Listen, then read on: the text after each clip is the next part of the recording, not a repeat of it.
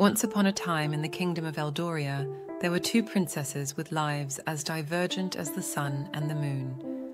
Princess Isabella, adorned in silks and surrounded by opulence, was the heiress to the kingdom's immense wealth. Her days were filled with lavish banquets, elegant gowns, and golden carriages. On the other side of the castle, Princess Amelia led a life in stark contrast. The kingdom was facing economic hardships, and the once grandiose palace now echoed with emptiness. Amelia's days were spent tending to the neglected gardens, and her nights were lit by the soft glow of a single candle. Despite their differing circumstances, the two princesses shared a bond that transcended their stations.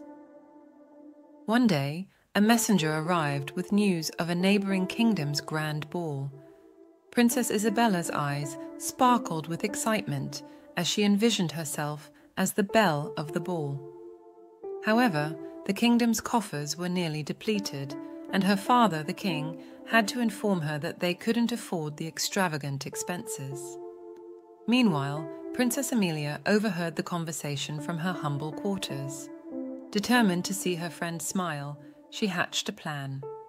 Using her skills in gardening, she cultivated the most exquisite flowers from the neglected gardens, fashioning them into a stunning bouquet. With the little resources she had, she sewed a simple yet elegant gown fit for a princess. As the night of the ball arrived, Isabella was resigned to staying home. But then, a knock echoed through her chamber. In walked Amelia, holding the radiant bouquet and wearing the gown she had crafted with love. The two princesses shared a tearful embrace, and together they attended the ball. The richness of their friendship outshone the grandeur of any ballroom, and the kingdom soon learned that true wealth wasn't measured in gold, but in the bonds that endure through adversity.